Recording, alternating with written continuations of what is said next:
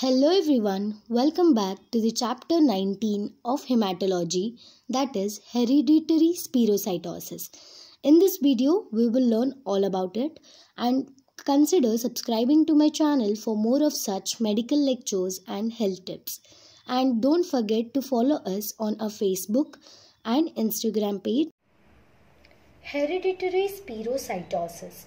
Hereditary spherocytosis, it is an inherited disorder of RBCs. So in this hemolytic anemia, the main problem is with the RBCs. Now problem is in the cell membrane. Whatever problem or the cause which happens is because there is some problem in the cell membrane. Normally, RBCs are biconcave shape. Now this biconcave shape, it has the advantage because it is highly flexible. But in this hereditary spherocytosis, the biconcave shape is turned to spherical shape. Now to understand why the RBCs become spherical, we have to understand the normal cytoskeleton of the RBC. The normal RBCs are biconcave. And the advantage is they are flexible. Now advantage of this is flexibility. RBC pass through capillaries. Capillaries are the smallest vessels in our bodies, which are almost 3 micron in diameter. And in some of these vessels of spleen, such as in the cord of Billroth, the diameter of the vessels is less or almost equal to 2 micron. But whereas the normal RBC has 7 micron. So the 7 micron cell has to pass through the capillaries and spleen. So it usually twists itself, bends itself and then passes through the capillaries and the spleen. But due to spherical shape, it cannot pass through this and it will lead to rupture or hemolysis. That is what happens in hereditary spherocytosis.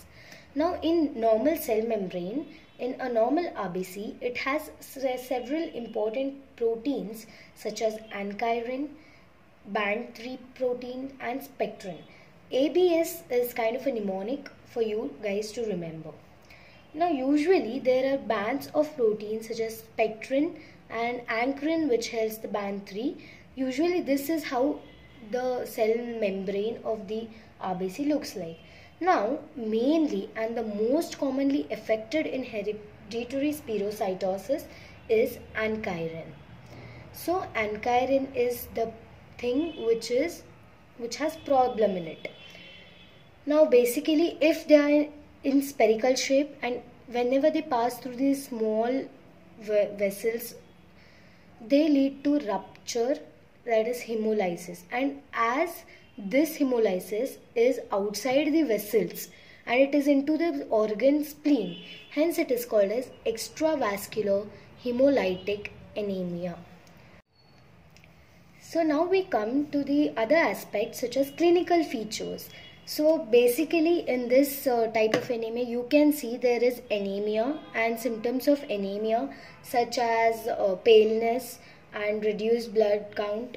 All those you can see. Due to destruction, the number of RBC cells are decreased and that will lead to anemia. And there is jaundice. Because of excessive premature death of the RBCs, it will lead to excessive bilirubin in the blood leading to jaundice. And as the hemolysis takes place in the spleen and the spleen vessels are so small and these RBCs can't pass through them, and the macrophages in the spleen destroy these RBCs, so that will lead to excessive work of the spleen leading to its enlargement, that is splenomegaly. So these are the main 3 clinical features: anemia, jaundice and splenomegaly. So how it is usually found? Diagnosis: whenever you take the peripheral smear of a blood, you can see that in hereditary spherocytosis, usually in a normal RBC, hemoglobin, what happens is there is slight central pallor and the hemoglobin is usually at the peripheral. But in hereditary spherocytosis, there is no central pallor and hemoglobin is distributed equally.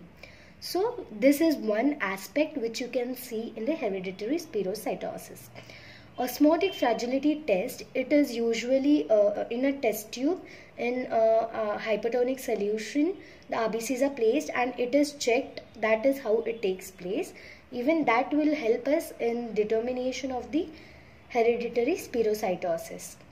Some of the complications. Now, susceptible to increased infections. Usually, as I told, the problem comes because the spleen has small vessels and RBCs can't pass through and there is destruction. So main thing what they do in hereditary spherocytosis treatment is they perform splenectomy. If there is no spleen, then there is no hemolysis of the RBCs. So that is what they do here. But that will lead, if there is no spleen, we are prone to more parvovirus infections. So we are susceptible to increased infections and even increased risk of pigment gallstones. There are risks of pigment gallstones and aplastic crisis. So these are few complications of the hereditary spherocytosis. As I told earlier, treatment is mainly splenectomy is done over here. So this was all about hereditary spherocytosis. Thank you for watching the video. Comment if you found this video helpful. Thank you for watching the video.